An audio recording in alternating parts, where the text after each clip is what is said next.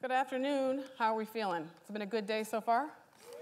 Woohoo! We're all happy to be here at Games for Change. It really is an extraordinary couple of days where they're bringing together so many people across industry and functions who are thinking about XR and the ways that we apply it for social good and other purposes. We're really fortunate this afternoon to be joined by a truly esteemed panel with very distinctive perspectives on XR funding. At the end of the day, it's hard to get anything done without any funding for R&D to develop the hardware, R&D to develop the software, and then clearly to develop the content. And essentially, as we were speaking before we came out here, we're sort of 5 years in this modern incarnation of what XR/VR, AR, MR, I don't know. We've got a lot of R's going on here. We have language challenges, as I'm sure many of you are aware. But we are in this idea of producing 3D applications for a multitude of purposes. We are not that far in. We're really early days. I often liken it to a human being. If we say the average age is somewhere around 75 to 80 years old, we're probably about 2, 3, 4 years old, maybe 5, relative to human beings. We have a long way to go. So I'm going to introduce them very briefly, and then they're going to speak to us. Each one of them is going to speak to us about what they're thinking about from the chair, from the seat at the table that they have. So to my right here, we have David Miller, Dr. David Miller, and he's from the National Institutes of Health, so he will speak from that perspective. Next to him, we have Kris Severson, who is from the Global Content Partnerships at HTC Viveport.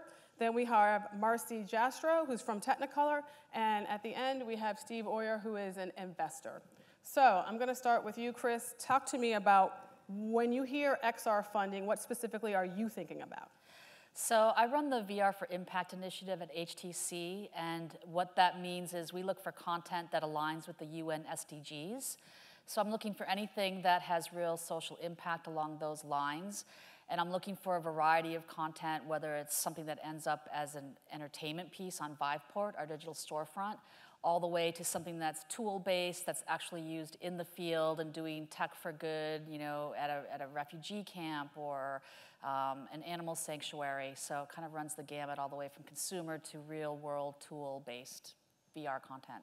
Are you writing checks to support the creators who are making that content? We are writing checks. We are almost operate like our own NGO with an HTC, so we don't have a real huge budget. But we definitely fund things in the smaller range of under 50K and try to look for, you know, several projects per quarter that we can fund small amounts. But then we also try to support via hardware seeding so that you get the dev kits that you need to actually create the content. We'll help with support at events for visibility, and we'll do a lot of marketing and amplification through our social channels. Marcie, you're nodding your head. Why? What are you thinking about every day? You've been in this game a while. At Technicolor in Los Angeles, in a fabulous spot. Yeah, it's been quite the ride. So I've been in this space for about 5 years now, and like everybody else, when we jumped into this, we thought that XR, VR, AR, MR would be ultimately a tip of the spear for Technicolor to move into other areas. So anything other than entertainment and media. Creating proof of concepts that ultimately showed scale, repeatability, and distribution. Because that's what we do, right? So Technicolor has been in the entertainment and media game for a very long time, whether through post-production, whether through visual effects, whether, you know, all of our brands are concentrating on very specific pieces. I look at using storytelling in this capacity to then push the medium forward. So it may be architecture, it may be medical, it may be, but really curating content that goes into multiple different verticals. What I learned early on is that you, as the vendor or the work for hire company, has many people coming to you. So it could be a director, it could be a creative director, it could be a brand, it could be someone who's doing something for good. Everybody has something that they want to make, but it may cost $500,000 to make it. So you become the central point to create the ecosystem around one piece of content. So what does that ecosystem look like? You have to know everybody in the hardware side. You have to know everybody in the R&D side. You have to know how to create the content. You have to have a pipeline that actually builds that content. You have to have an activation. How are you going to activate it? How are you going to market it? How are you going to distribute it? So what I think about today is not so much the home. I think of what an LBE scenario might look like, a location-based experience might look like. Why location-based? 99% of the world has never even touched a piece of goggle, doesn't even know what it is. So the amount of people that you can get into a headset to get socialized inside that headset, get their aha moment, understand the impact it can have, that's what I look like. And then obviously monetization. Unfortunately, at this point, it's very hard to get monetization going. Every person you talk to, for the most part, wants some sort of ROI. So then we start modeling out how can you make money once you've released it to the wild. We want to hear more in a second about what that collaborative process looks like, because I think that's a key word for where we are in the evolution of these technologies. But first, Steve, talk to us about ecosystem building. Marcie just mentioned that very important word. Where are you along that line, and what are you thinking relative to these new technologies? I think we are in a very interesting time right now where the ecosystem is being built, and IX Investments is not a fund, but a permanently capitalized holding company that focuses on what is an underpinning philosophy by one of my partners called social value investing, which means that capital is the catalyst that's going to create positive social change, but partnering with government and the nonprofit world. So the idea of creating an ecosystem for games that have a positive intent in the VR, AR, XR world is exactly what we're doing through the founding of an accelerator to find the partners, which many of them I've just met today on this panel, that will be creating the ability to monetize these games and scaling the impact and the return to investors. So the idea of having Games for Change, as Susanna spoke about earlier, as a partner, and this idea of a non-profit having intellectual capital that can be married with financial capital is exactly what we're trying to create in this space. And we'll talk more about that ecosystem. Trying to create some particular value, and I think, Doctor, you're thinking a lot about what that value is, but for you in your world, describe to us what that means. Yeah, so it's a little bit different. I'm sort of here representing my agency, the National Institutes of Health, but in a way I'm also channeling my colleagues at the Education Department, at the National Endowment for Humanities, at Arts, at all the various agencies across the federal government. And one thing that is a bit unique is that some of our programs do have a focus on one particular area, one particular focus, and then others are sort of what you might call investigator-initiated programs and investigator-initiated research. So you take the best idea of a VR experience you have in order to have impact in one area, whether it's arts and education, or science and health, or science and technology, and you could submit that in, and rather than trying to respond to one real specific RFP or one specific funding opportunity, your best idea will make it to the right part of the right federal agency. So that's pretty broad. Let's talk about the money. Steve had a good idea to ask you in the audience. How many of you have received funding to make XR? How many of you have received funding, angel, venture, or any other investment into an XR initiative or startup? So we got a bit of a mix in here. Yeah. How many of you would like to get some money for, for an XR project, initiative, startup that you're thinking? Okay, so that's... All right, so Adaora, the real issue here is what, in our premise, is that this is a very underinvested marketplace.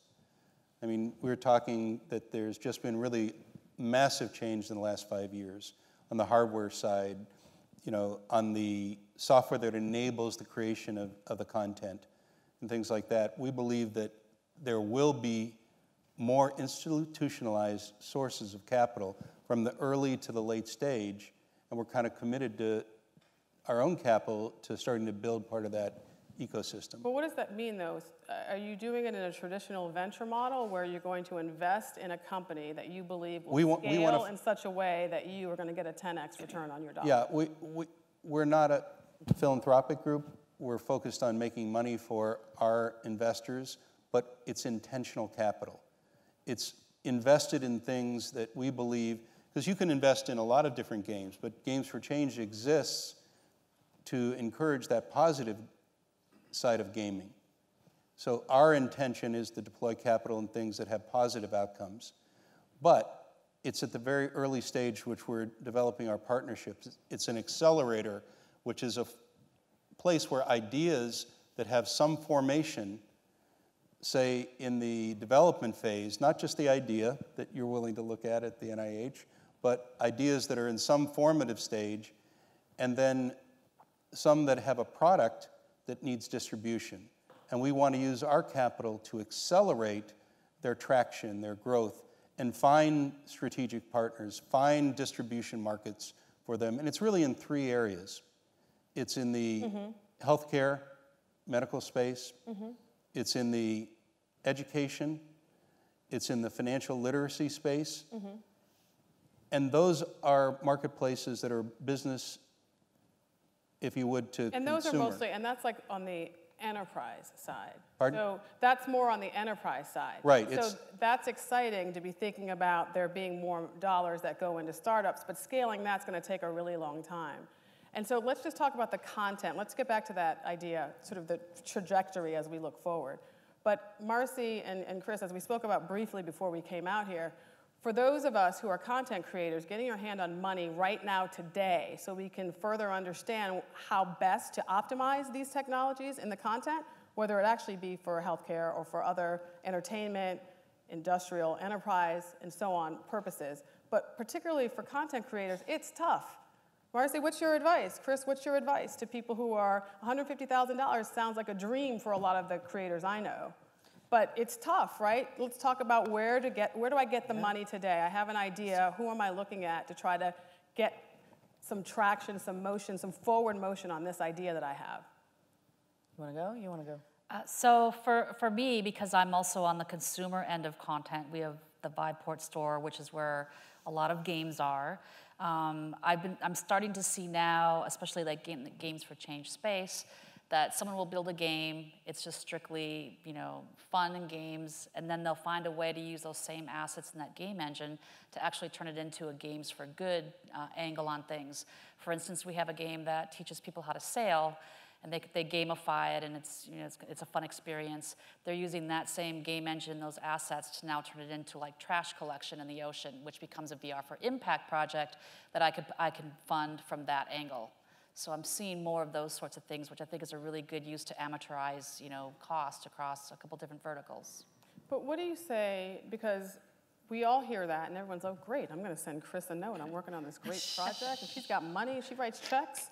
But, I mean, for every pitch that you get, how many do you actually fund? And do you have anywhere to refer these people? I mean, are you referring them to Marcie? Do you say, hey, Marcie, check them out at Technicolor. Maybe they're writing checks. I mean, do you have advice, or does that exist? I don't know. Yeah, I have advice. I mean, I think that you have to realize it's a tough space. So 5 years ago, hardware companies were jumping on board all day long, giving up to $200,000, $250,000, $300,000 for these projects. Then they were going the festival route, and they were moving through this system of what we thought we were building, this ecosystem of a way for people to see it. Then what happened in the market 2.5 years ago, ultimately there was no sustainable, repeatable distribution platform. Nobody was buying it for the home, so nobody was seeing it. So therefore, funding stopped, truly just stopped. And the reason why it stopped is there was no eyeballs. There was no way for people to see the content. So here's what I would say, and this is what I say a lot, and I even say it to myself because there's a lot of content I want to make. You have to look at storytelling as a medium and what is the best story that you're trying to tell. Right now, it's about how do you get a hold of as large swaths of audiences as you can. So whatever you are creating, you're not creating it just for VR, AR, or MR. You are starting at the very beginning of your activation. How are you activating the content? How are you going to monetize it? It is a piece of content that can go across the entire value system as well as having a location-based experience. Because those are the kinds of things that are getting funded now. You want to figure out a way to make money in the wild and location-based. You want to do an upcharge on tickets. You then want to get as many YouTube views as you possibly can. You then want to be able to put it into as many devices as you can. Is there a way to take that same content that's going in from VR, taking a piece of that content and moving it into AR? So it's putting it and distributing it across as many platforms as you possibly can. Who does that well besides maybe like Disney? Huh? Who else does that well besides maybe Disney? I don't think anybody's done it well. I think that people are just starting to look at that now. So again, I'll talk to you a little bit about the entertainment media. You know, all the studios came to us in the very beginning and said, look, we're making we're making these high-end visual effects projects. We never take advantage of our assets. We want to be able to take that asset and we now want to be able to put it in a VR project, an AR project, and an MR project. Those assets, the way in which they were created, were not created for interactive. So you had to go back and you had to create these assets in a different way. So now it's a whole re-education of teaching all types of content creators, independents as well as studios, to start thinking about it from backwards to forward. Start at the beginning, keep in mind that you are creating for an entire different distribution model so that you are taking advantage of all of these new interactive ways. And so, David, what does that mean for you in your instance? Because you talked about working across sort of subject areas. Tell us what that means, and if you could give us an example of some sort of XR engagement that you'd like to provide. Sure. So maybe I'll just talk about my own federal agency, the National Institutes of Health. So we have a focus on improving health outcomes, and that can be anything from basic biology up through treatment and diagnosis of disease, up to sort of implementation science of how devices and technology are used in our in America's hospital systems. And as I said before, while we do have a commercialization arm, the real goal is impact. So there's no expectation that whatever device or technology or research you do is going to have necessarily commercialization, an immediate commercialization potential. It's really more about what impact is it going to have in the biomedical research space for whatever kind of thing you're trying to do. I happen to be at the National Cancer Institute, so things that we might be interested in are sort of like remote surgery devices. So you've got a clinician or a surgeon in one area, one location, in a virtual environment doing surgery that a robotic arm is working on somewhere else. Now you might say, that's vastly beyond anything that my small company can do. Well, that may be true on the robotic side, but if you are an expert in the sort of interaction paradigms that have to happen that have very, very fine precision, or on sort of getting the maximum amount of information, sort of a heads-up display, if you will, to the physician or to the surgeon doing the procedure, that might be a part where you can make an impact. So it's really, as you said and others have said, it's about these kind of partnerships between you as content developers, technology developers, device developers, partnering up with the clinicians or researchers or biomedical folks who have the sort of domain science expertise. Pretty much anything, in my view, that an XR developer is going to be involved in is inherently going to be a multidisciplinary type project. So, searching out those handshakes, going into, hospital systems and universities, interacting with folks at conferences like this, or other even scientific conferences, if we're able to go to those, finding out what new partnership possibilities exist for you is key. And while I can serve sort of as a bridge to that to a certain extent in saying, well, I know these folks are working on this or these folks are working on this, really the best way to approach folks like me in the federal government is just to say, here's my idea of an area that I might be interested in working on. Does that fit with your agency's mission, or is that more Department of Education, or is that more National Endowment for the Humanities or Arts? Since we all interact throughout the federal government and all know each other and know each other's portfolios, we can usually direct you. So it's going to be one of those cases where a lot of times if you come up and talk to someone like me in the hallway, it's very likely that I'm not the person who's going to be the person to directly lead you to funding, but it's very likely that I know the person or know the person who knows the person kind of a situation. So we're going to have a commercial break right now. which is to say I work for something called RLab, which is a New York City Economic Development Corporation initiative, along with the Mayor's Office of Media and Entertainment. And part of our function, our focus is immersive tech, so VR, AR, and related technologies. We're 17,000 square feet in the Brooklyn Navy Yard, and we've been around for 7 months. And our focus is to do exactly what David and Marcie have mentioned to many degrees, which is to serve as a beacon for all those who are engaged in building this technology and making this content. There are all sorts of people in New York City, across the country, and all over the world who are engaged in furthering immersive technology, whether they're investors or they're creators or they're hardware manufacturers or they're in healthcare. Healthcare is such a huge bastion of activity around these 3D applications. We have sort of the godfather of it all, Walter Greenleaf, I believe. He's sitting right there. Please raise your hand. If anybody wants to know anything about healthcare and XR, that is the person to ask. The purpose of our lab is to bring all of those people together to provide exposure and access to engaging in a variety of capacities, whether you're a startup, whether it's educational and training, having master classes on things like motion capture or volumetric or cloud processing, as well as working with corporations to engage and offer low-stakes, high-impact opportunities to learn about what this new technology is. We don't know what the best applications are. And it's interesting that I think all of us, we spoke about this before we came on stage, which is to say that the skill sets are it's the same.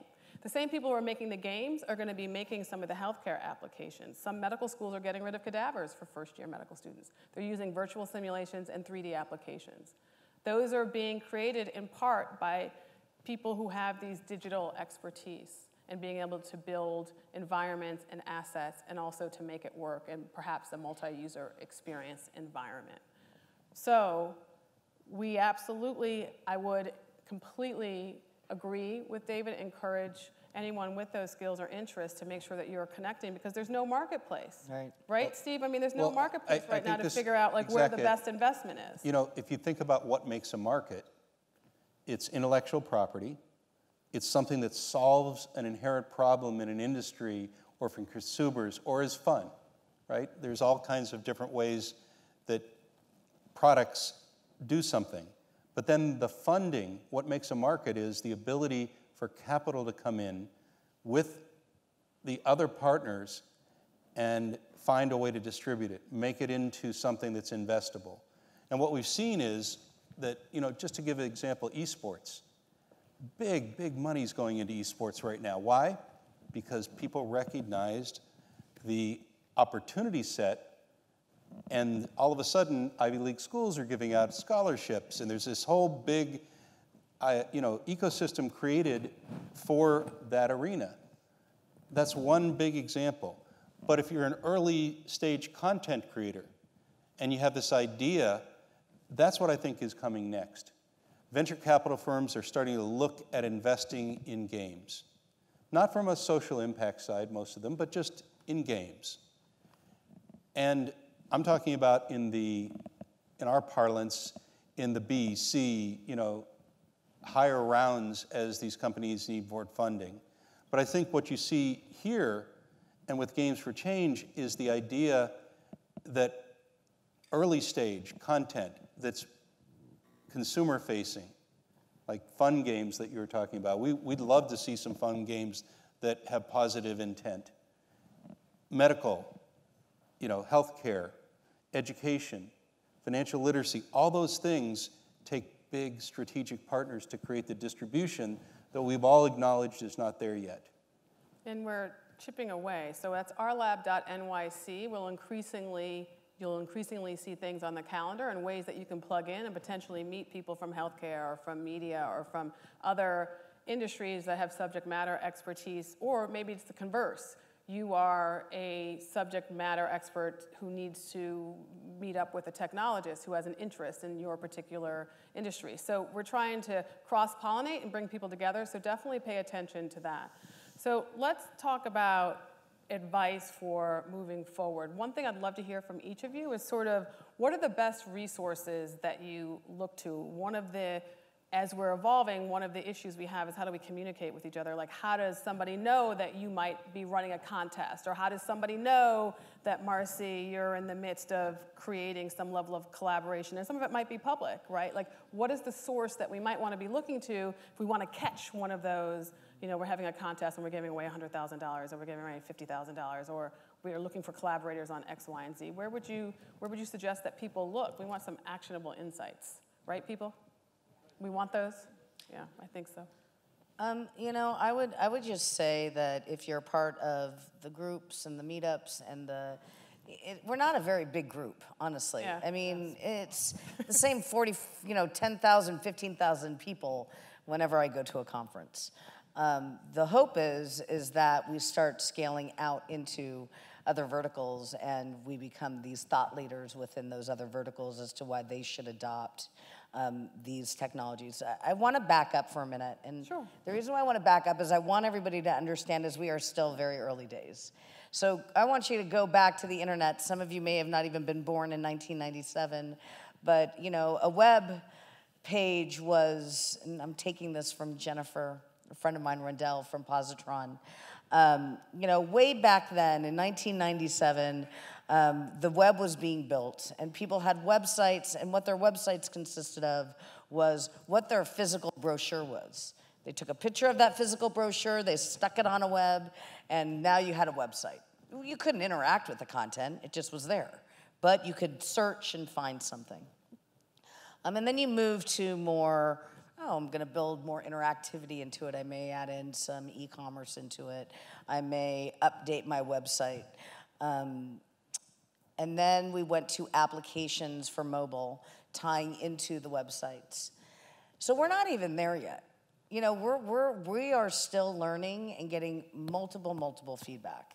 And we need the feedback in order to hear what we should build. How do you build something that you think is going to be useful or you think that's going to change something? Yeah. How do we know that in your world of medical that anything that I build is actually going to help? Well, nobody knew how you created that ecosystem, but you need the loops. You need to be able to go back around and understand what is working and what is not working.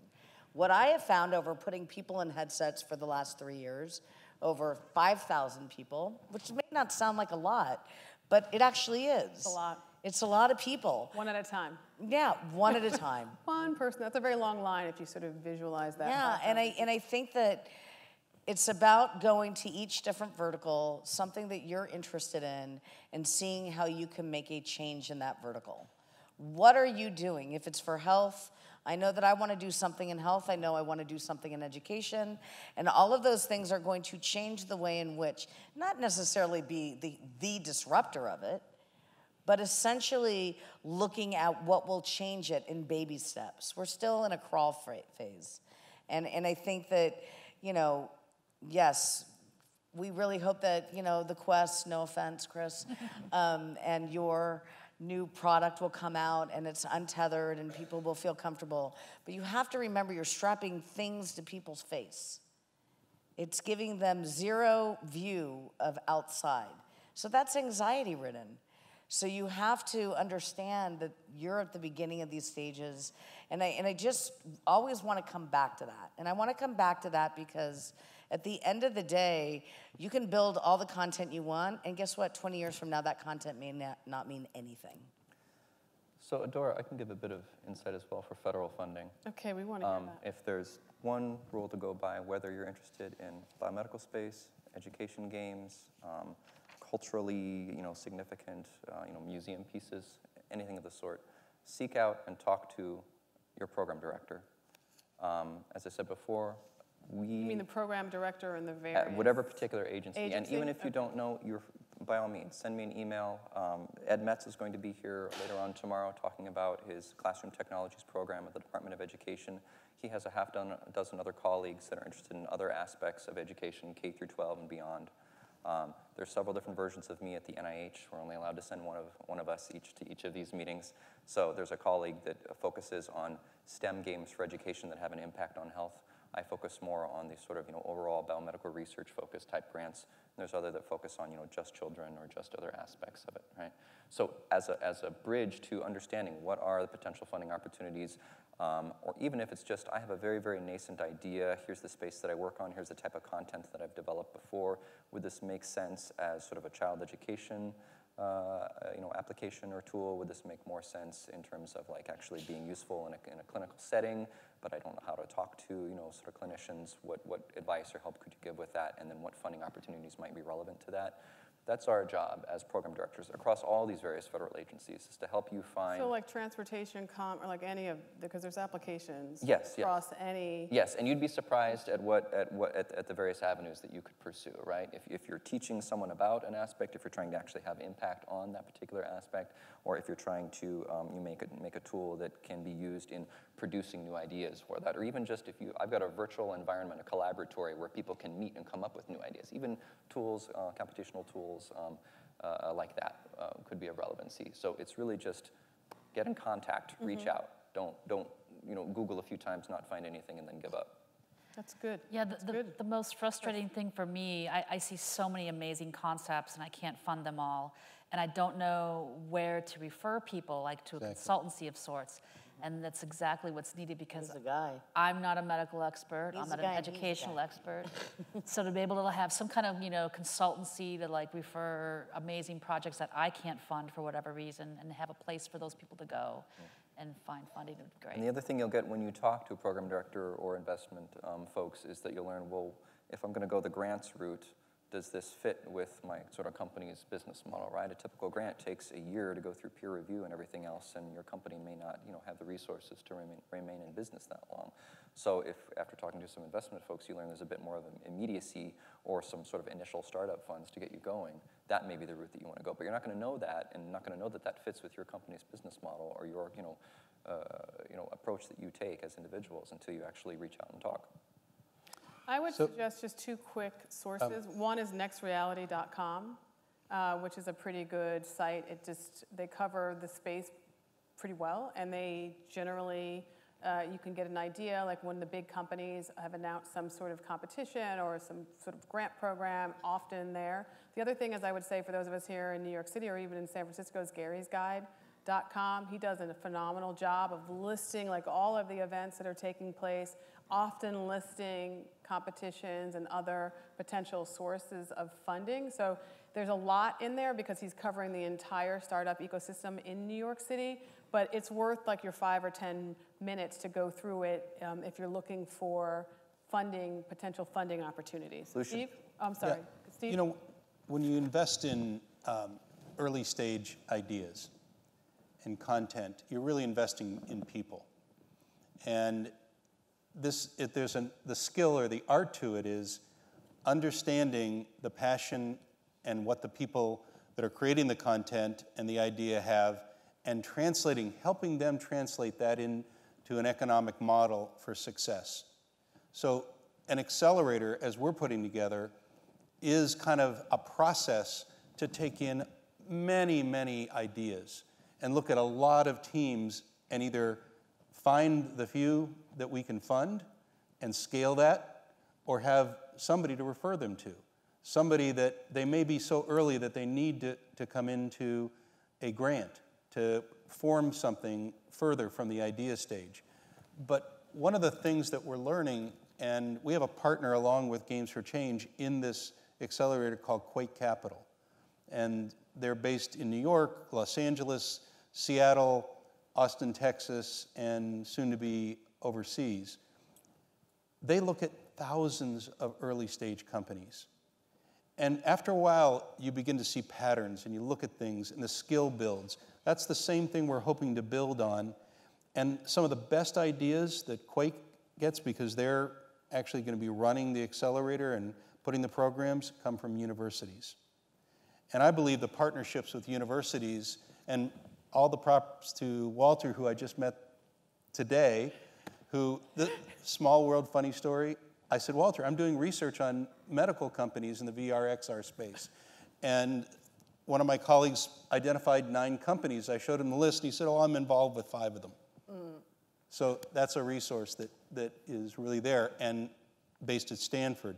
So I think that there's resources on this panel, there's resources in cities, in governments, and in universities, and it's really about getting the capital to the right ideas with the right process.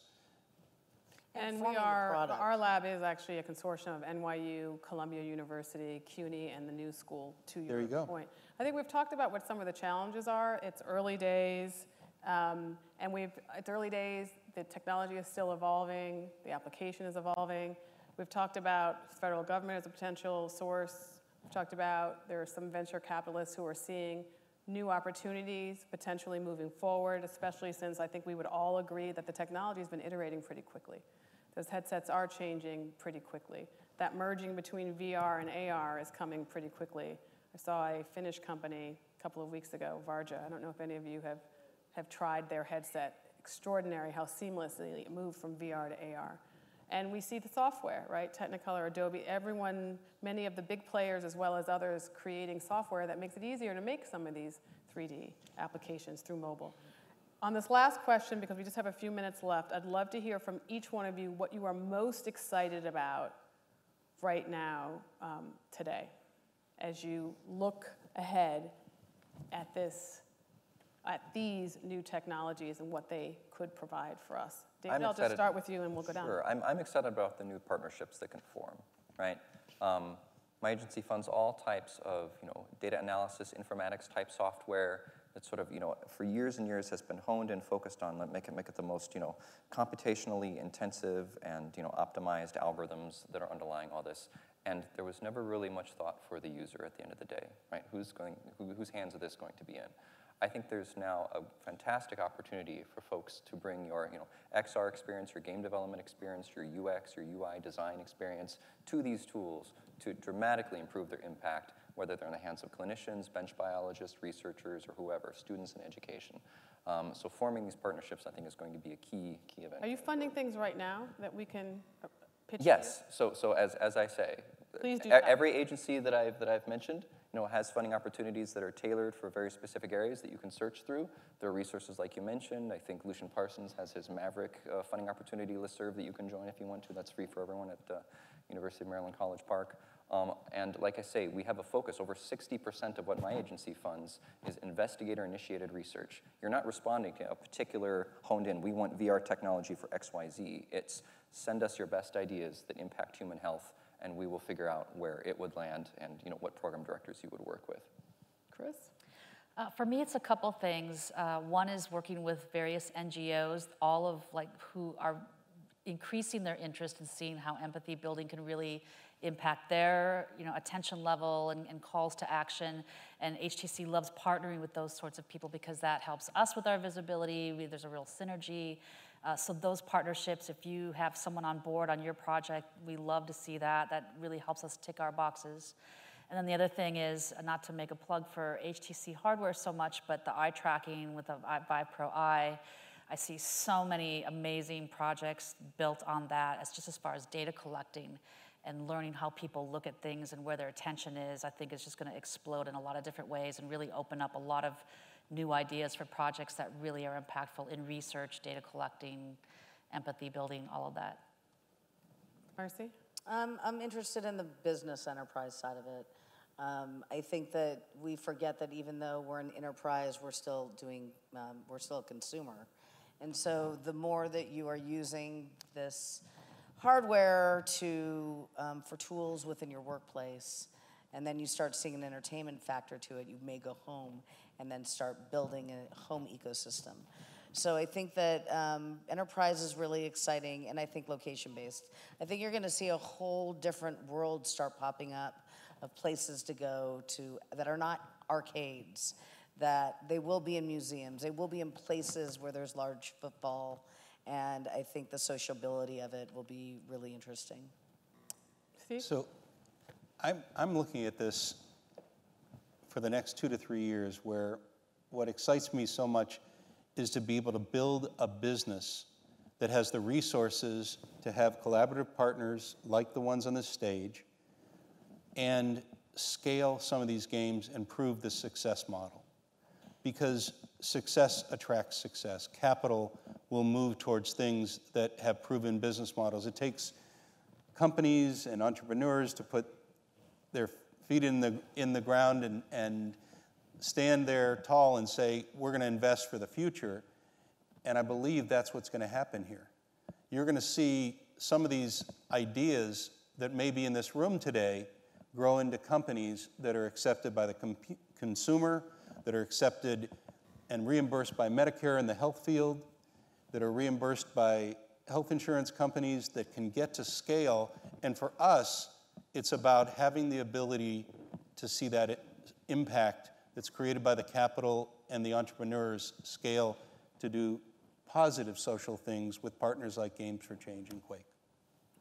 I said that was the last question, but I actually have one last tiny question. If any of you would like to, it's totally optional, like to share with us like what your favorite game or VR or AR experience is.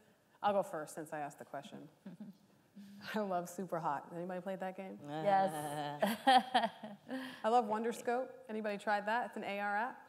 It's really awesome. It's voice activated. It's a little child's app. It's worth experimenting with. I really like the spatial, the design, the resolution, and the responsiveness with the voice is pretty cool. So it's a good little app if you want to check it out. Anybody else?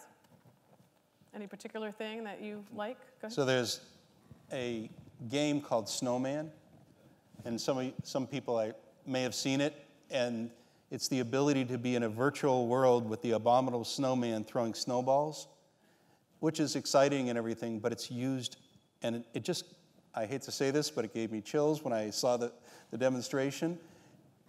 It gives the ability for somebody who's going through treatment in the physical world to actually reduce the pain level and changes their body temperature and all these things. And it blew my mind. I grew up in the 60s and 70s. It blew my mind to see the possibilities of something that was non-invasive that could change somebody's treatment. So that was so exciting. And I know there's a lot of other ones like that.